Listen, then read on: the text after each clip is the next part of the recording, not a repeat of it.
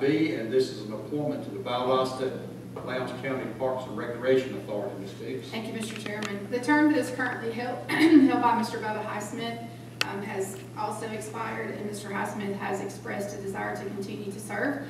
Mr. George Foreman has also expressed a willingness to serve. I was in Leadership Lounge with Mr. Foreman, and he is a fantastic community member, and Mr. Highsmith also is someone that I currently serve with on the VLPR board, and he provides a tremendous service as well. Okay. Any questions or comments? All right.